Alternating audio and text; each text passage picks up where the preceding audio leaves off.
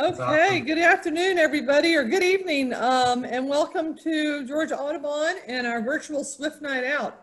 Things are starting to happen pretty quickly, so we're trying to speed this process along.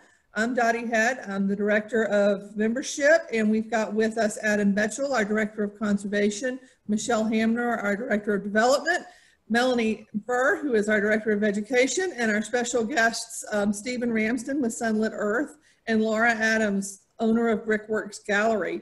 So let's start off. We're going to have Adam tell us a little bit about what we're seeing, but let's start off by having Stephen share his screen to show you. And Stephen, talk about where you are. Hey, everybody.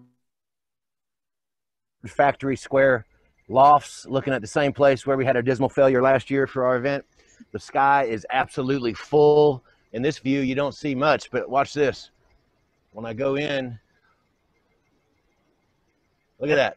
Wow. There are thousands of them. They are swirling like a giant tornado and dumping down into the chimney right now. So I'm going to let Adam tell you a little bit about this while I pan around and give you different views. And this is absolutely amazing, folks. You should be out here. Awesome. By the way, I'm Stephen Ramsden. Hey, blah, blah, blah. Thank you, Stephen. This is fantastic. I think this is about as best as we could dream of without being there in person. As Stephen mentioned, you can see this reverse smoke that's going on. It's one of my favorite descriptions of chimney swift behavior, where they're actually pouring into the chimney. Again, my name is Adam Betchell. I'm the Conservation Director, and we are looking at hundreds or thousands of chimney swifts. These birds are, of course, migrating southbound. So the chimney swift is the only swift species that we have in the eastern United States. They occur from Texas, Oklahoma, the Dakotas, and pretty much everywhere eastward and a little bit up into Canada. You know, a lot of people say they look like flying cigars. So if you go out during the day, or if you're smart and you go to this spot tomorrow and see Stephen's view, you'll see these little, you know, rounded grayish brown birds with long sickle wings that are flying so quickly and kind of tilting left and right so rapidly that it looks like their wings are almost flapping erratically or at different paces, which is amazing. And hopefully when I'm done, you know, going on and on, you'll be able to hear the interesting like twitter that these birds give. It's often easiest because they fly so high and they're so aerial to hear them before you actually see them. And then you can look up and you can find, you know, sometimes just a couple birds, or if you're lucky in the evening, hundreds or thousands if the roosting spot is large enough, like the loft chimney that we're looking at now. These birds historically probably were somewhat uncommon. They nested and roosted in hollowed out trees and caves and any other kind of opening like that. And then when we started to develop and build homes in the United States, these birds took really well to man-made structures and undoubtedly had a population boom. But unfortunately now we're seeing a steep regression or recession of these birds due to multiple factors. One is lack of roosting and nesting habitat, like these chimneys. You know, we're building less chimneys, we're capping old chimneys, we're using slicker material where these birds can't grab onto them. On top of that, as many of us know, we're experiencing a pretty massive insect loss across the globe. And these birds are aerial insectivores. They eat nothing else but flying bugs. So those two main causes, plus issues on their wintering grounds and just some gaps in their basic understanding, are undoubtedly conservation concern for these birds. So they are listed as vulnerable, and they are the species of conservation concern for us here at Georgia Audubon for last year and for this year. And they're really pouring in now at Stephen's chimney, which is great. Hey, let's Adam, let's switch. Stephen, let's have you stop sharing for a second and go to Melanie and see what she's seeing. Yeah, they're just starting to pour into the chimney here. I'm in downtown Decatur in the parking lot behind Greens Foods, and they've been circling. There's a few hundred here. They're just starting to pour into the chimney. Hopefully you can hear them and see them. You can definitely hear them. So one thing you'll notice if you look at the birds coming down to Melanie's chimney, If it's a huge chimney, an old smokestack, the birds can just fly right in. And then once they're in the chimney, they can then approach and put their little teeny legs out to cling on. Melanie's chimney is a little bit smaller, so you can kind of notice the birds will change their flight at the last second and kind of stall, and then they're going to drop in butt first to be able to then cling onto the chimney. So swifts are in the order Apodiformes, which is the same grouping as hummingbirds, and it means that they're lacking legs. They have no feet. They're incapable of perching like a warbler or a cardinal or many of the songbirds. So it's feet, and they can just cling on to the inside, and that's where they nest, that's where they sleep.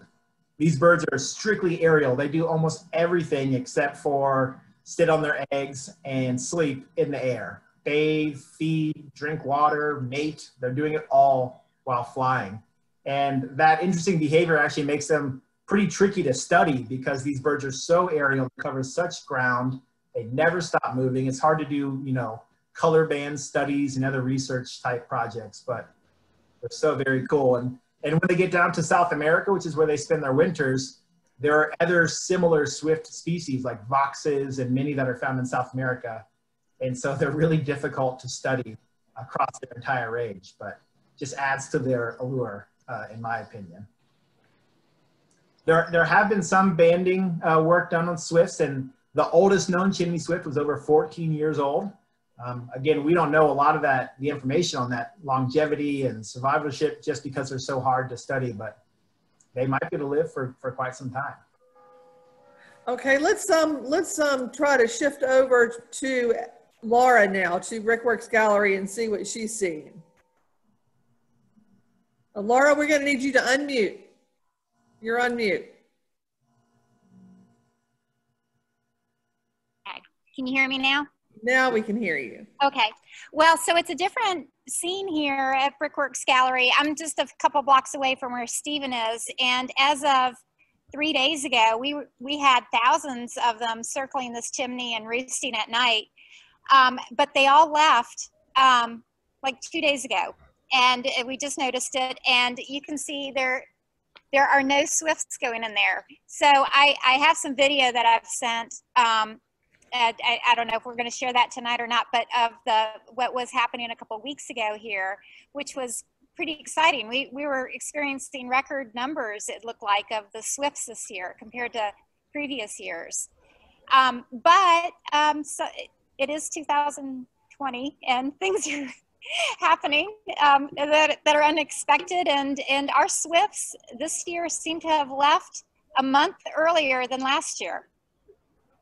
So I'll chime in here, Laura. So they could be gone, but what also is really cool about these birds is I think they'll still be around the Atlanta area for the next month or so. Typically when it really snaps cold later in October, they leave, but they will kind of ebb and flow from certain roosting sites. Some will be better than others. It could peak earlier, it could peak later. So you're absolutely right, they could be gone, or you could be getting another wave, hopefully, before the fall's done. But it's really interesting because it seems like even for a consistent flock, let's say Laura had a bunch coming in at her gallery at Brickworks or over in Decatur, there's almost always some leaving, some coming. They don't travel as a tight flock. And so there's a lot of changeover at any roosting site throughout the year. During the breeding season, so from April through August, there might be a single pair nesting in one of these chimneys where Stephen's looking or where Laura's at. A few unpaired birds might share the space with them, but they're not colonial nesters. Only, one pair and maybe a couple bachelors or bachelorettes joining them. But this time of year, the breeding season's done, testosterone levels have dropped down, and everyone's willing to share their space. And it's also for thermoregulation. So on a cold night, these birds can huddle up closer together, and there's a strong relationship. The colder the night, of course, the tighter that they will sleep together. It warms up, they space out a little bit more in the chimney. So hopefully— This is a slow-mo video that Laura shot at her chimney a couple of weeks ago that I'm showing right now from her YouTube channel. That's fantastic. But yeah, hopefully hers aren't gone. But yeah, there's all sorts of interesting behavior, these birds with their southbound migration. And again, they might have come through early at her location, but it could just be a different type of changeover we're experiencing last night, the Cornell Lab of Ornithology forecasted a really heavy movement of birds over Atlanta. So it also makes sense that some of our birds probably took off. So I know we were looking at Laura and Stephen's chimney just a day or two ago, and they had lots of birds. And there could be, you know, massive changeover compared to. I'm going to go ahead and share the live here if that's all right, guys. Yeah, you go ahead and share your live, Stephen. Okay. Because they're all going in. Oh, yeah. And that's a hair on the bottom right of the screen. Sorry.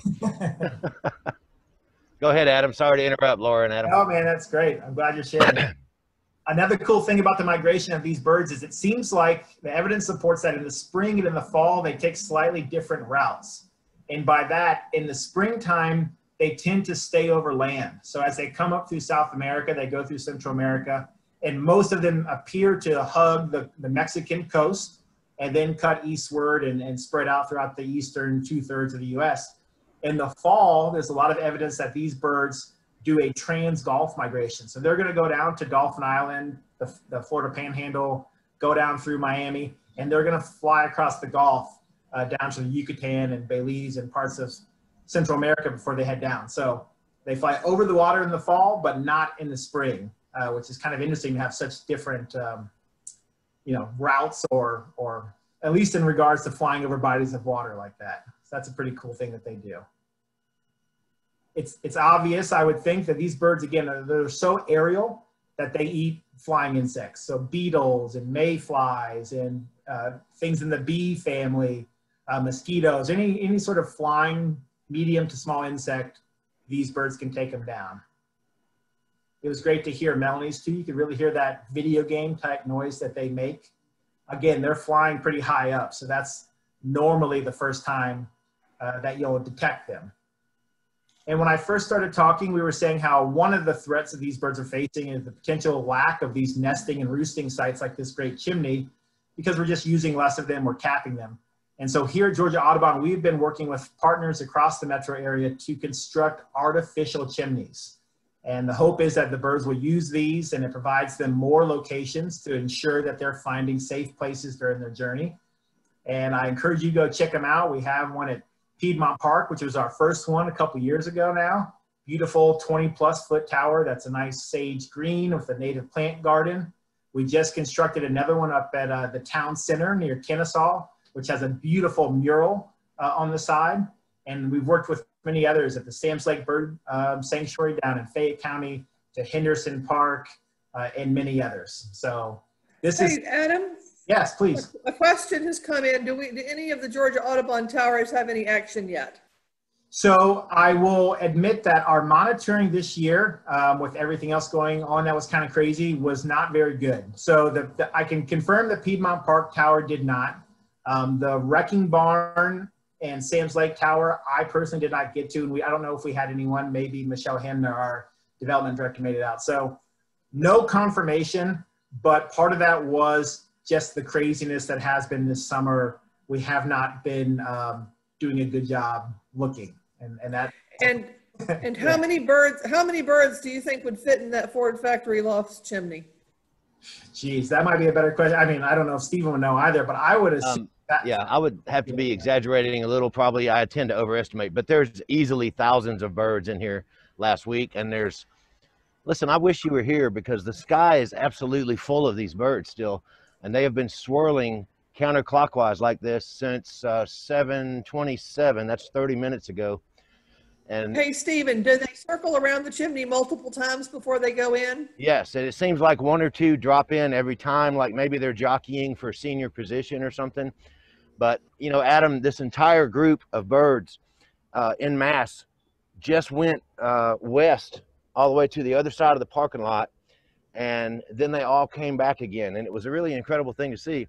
And earlier, before we started the broadcast, we watched a great blue heron fly through the middle of this swarm coming from Piedmont Park Lake, probably going over to 4th Ward. And several of the chimney swifts chased the great blue heron away. It was really weird to see. And I hate to interrupt, but it's just such an incredible sight. I wish you were out here watching it, because none of these camera views do any justice to it. And I'm sure Laura and Melanie would agree. Last year, we were able to host in-person Swift Night Outs, and we hope to do that again next year, but COVID had other plans for us for 2020. Laura, do you have anything going? I see you looking back at your chimney. You're on mute. Sorry. There are absolutely no birds in my chimney, which is so unusual because we've owned this property 7 years now, and we've always had thousands of birds all the way up until October, mid-October. And this is the first time we haven't seen any birds stay in the chimney. So I think they're all at Stephen's chimney. In fact, I think it was a year ago tonight that we did the Swift Night Out at the gallery. So, yeah. And we had quite a few, but it's got a lot colder quicker this year. Adam, does that have any bearing? Does the weather have any bearing? It does, for sure. I mean, so there could be an effect on the relative minor movement of birds, you know, either across Georgia or, you know, whether or not birds are coming down or going north. You know, normally a cold front, as long as it's not too extreme, is going to push those northern birds down. So it's kind of impossible to say whether these birds that we're looking at Stephen's chimney, you know, they're undoubtedly a mix probably of some Georgia birds and a lot of northern birds moving south. And so little cold fronts are going to be good because they're going to give them that push. But cold fronts are also going to diminish the number of insects that are going to be flying. So as it gets really cold, and again, normally late October is when the swifts really 100% clear out of our area. We get that first big cold snap and they're going to be gone in a blink of an eye. So there's going to be ebbs and flows. The cold front might push them in. Winds out of the south might keep them there because why fly into a headwind? There's no real rush for the swifts to get to their wintering ground. As long as they have insects and it's not too cold, they'll keep going. In the spring, they're in a hurry to get up there and mate, so they move a lot faster. But in the fall, it can be a bit more of a leisurely experience. And just like Adam, just while Adam was talking, my entire cloud disappeared. They have all dumped it into the chimney, and there's just a few stragglers. And I know if I were flying around with Adam and Dottie and Laura looking at a spot in the chimney, I think I'd wait until last too and pile on top of everybody. I don't know. Melanie, do you still have any, or are you done? Is it done at your area? I think Melanie has been. We may have lost Melanie. So we have some more questions coming in. So Stephen, let's stick with your live view. Have most of these birds been here for the season, or have some just migrated in, Adam? I would bet the majority are. Adam, you're on mute. Unmute. I got it now. I would bet the vast majority of these birds are just transient, migrating through. We definitely probably have some that are still sticking around that have been nesting in the general area of, you know, Metro Atlanta and all the chimneys we have. But especially with such a large group and it getting, you know, around here in August, you can start to see some of this behavior, but it's kind of peaking right about now, you know, into September. So educated guess, it's a mix with a lot of migrating birds coming through. That's crazy that they I'm sorry. I'm so amazed. I'm like a 12-year-old out here, and I'm sorry. I keep interrupting. Michelle, do you have any questions you coming in from Facebook?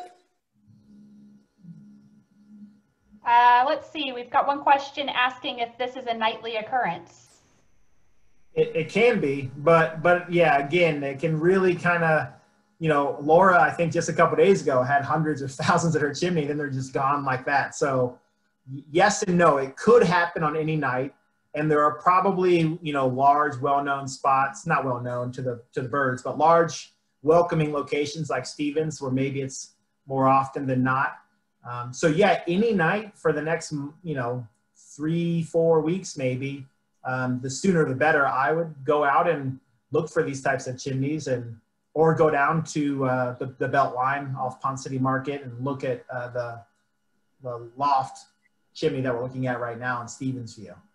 And for those that don't know, my chimney, so to speak, and Laura's chimney are less than a block apart. And I live in the middle of them. So it's pretty amazing how they move around. And this that's showing now over the horns blowing behind me and the guy that just asked me for money is the video I recorded 3 days ago, because mine have all gone into the chimney now. They just disappeared while Adam was talking. Adam, we have another question that's come in from the Zoom meeting. Somebody says they know that bat towers need to be in open areas away from trees. Are there such specifications for swift towers? Yeah, and it's similar. In general, they don't need to be in a completely open, patch of grass, but, if you can get 20, 30 feet away from the trees, that's ideal, or at least that's what the recommendations are for these man-made towers. I think the theory is not only will the birds have a better chance of finding the opening, but it will reduce the number of predators that could maybe jump from a canopy tree and get into the chimney and do harm to the birds when they're nesting or when they're roosting.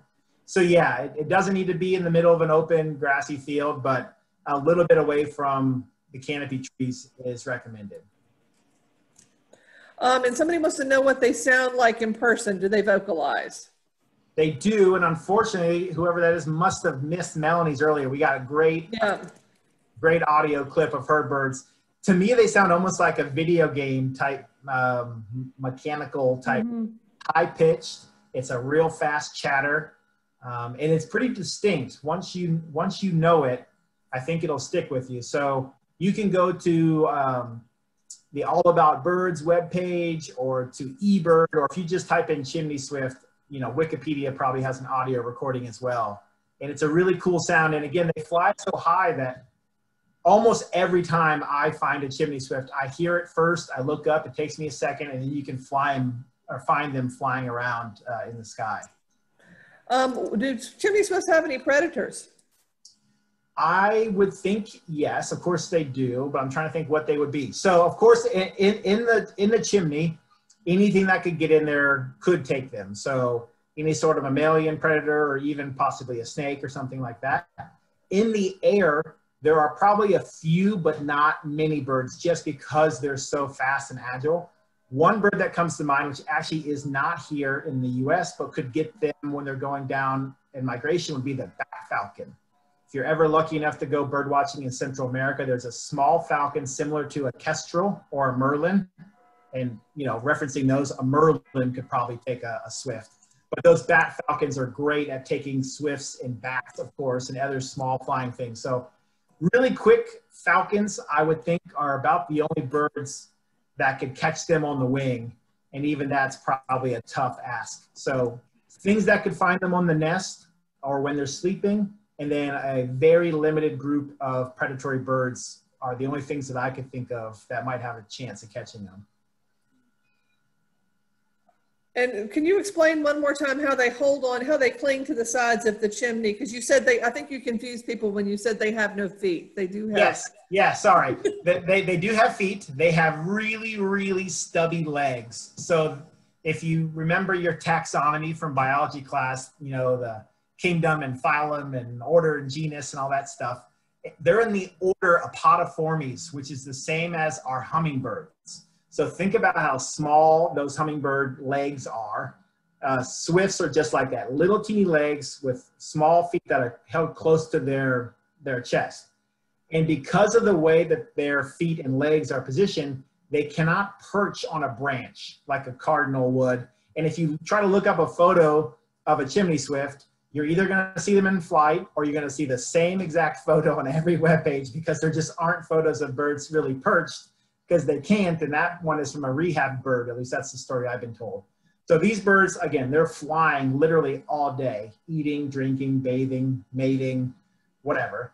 Then when they come into the chimney, so what Stephen's birds are doing right now is they're just holding on to the rough side, the brick or the textured wood or whatever it might be. They're clinging on.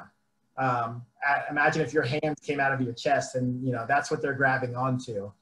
But yeah, they can't perch like the songbirds do. So that's one way that they're different from swallows. So they look very similar to swallows, your barn swallow and your purple martin, but barn swallows and others are actually songbirds, where swifts are not. They're just superficially similar, convergent evolution. They're both evolved a way to go after those flying bugs. So they do have legs and feet, but they don't use them as you think most birds do. Hey, Adam, we've got some questions coming in on Facebook for you. So talk a little bit about, and maybe Stephen or Laura, since they've got those nice views of the chimneys, how does it look in the morning when the swifts are coming back out of the chimney? Are they in big swarms like this, or do they come out a little bit more spaced out? I'll let one of the chimney hosts, if they want to. Well, I've watched them a couple of times come out. They come out around right before dawn, and they come out in a different way. It's not a swarm; it's more in clumps. 4 or 5 birds at a time will come out, and it seems to take a lot longer for them to come out than for them to go in. So that's been my experience. It's easier to count how many birds are in your chimney when you look at them coming out in the morning. Awesome. So Adam, tell us, how do they drink while flying? They come down and they'll skim the top of like a pond. I'm sure they also get, moisture from some of their food items and stuff. But yeah, I've on occasion, if you're at a pond and you have a bunch of swifts and swallows, they come down and will kind of hit the top of the water. That's also how they kind of bathe as well. So if you're in the right spot and looking, they will come down low enough and they'll touch a body of water. And one thing. How long do they stay in the chimneys? Normally, you mean, so they'll be in there all night. So now that Stephen's birds are there, they'll probably start leaving right at daybreak. First light, you'll have the first ones probably taking off. That's for a roosting bird. And they could stay in that chimney, to the best of my knowledge, one night or a handful of nights when they're migrating. So that's what's happening right now. During the breeding season, these birds come back to Atlanta in April, and they'll use that same chimney from April until, early August. And that's when they're raising their young. So they build the nest with broken off little twigs, which they do in flight. They'll break off small branches. And they build it with their saliva, with the gland underneath their tongue, and these broken off branches. And it's like a half moon shaped nest. They'll build, they lay their eggs. If I'm not mistaken, the incubation time on the eggs is around 2 to 2.5 weeks, somewhere in that range. Then the young will fledge. They'll stay in the nest for a couple more weeks. And then the young birds will start to cling to the chimney. So we, especially the past couple years, have gotten quite a few calls from people saying they've had young birds fall down through their damper. So if you happen to have birds in your chimney, try to keep your damper closed, at least until they're gone. They can be a bit noisy, but just think about how exciting it is that you have swifts in your chimney. And then they'll start flying and taking off. So this time of year, these birds could be in the chimney for, 10, 12 hours, and then they're going to move on, or it could be a couple evenings. And then during the summer, it's months that they're using the same spot. So Adam, we're used to hearing about birds migrating at night, but if these guys are in the chimneys at night, are they migrating during the day?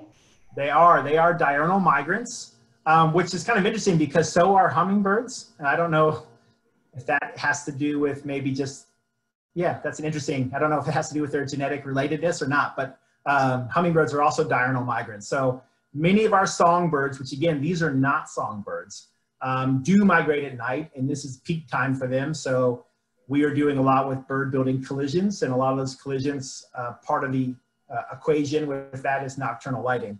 But yeah, these birds, they fly during the day.